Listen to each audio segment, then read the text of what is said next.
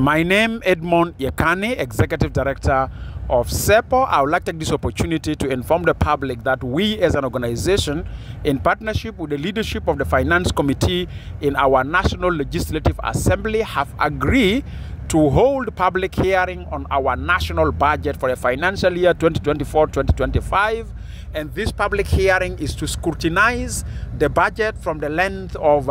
civil society. And also I wish that the public should attend that day on the 30th in the Parliament building, where I will have an open public hearing on our national budget, so you can scrutinize the allocation of various spending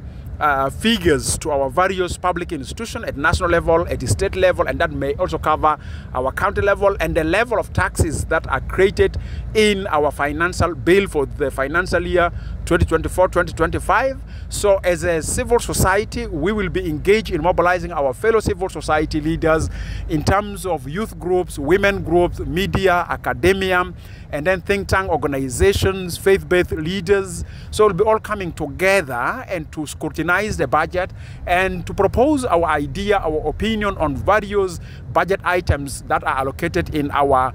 financial year budget 2024-2025. So I'd like to urge the public that this is a positive development, and I would like to appreciate the leadership of the Finance Committee in the Parliament, that this is the way how we make governance to be inclusive, how we make governance also to be citizen interest focused. We thank the leadership of the Finance Committee for availing us that opportunity to take the lead within our program of transparent governance to make sure that citizen, in behalf of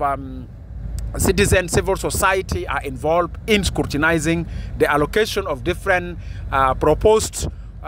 ideas around building a national budget for the financial year 2024-2025. We are aware that this budget is an estimation, now require commitment of various revenue authorities of the public to generate this revenue, including donors, including development partners, including our civil society, to work together to deliver the aspiration enshrined in the budget. Thank you very much.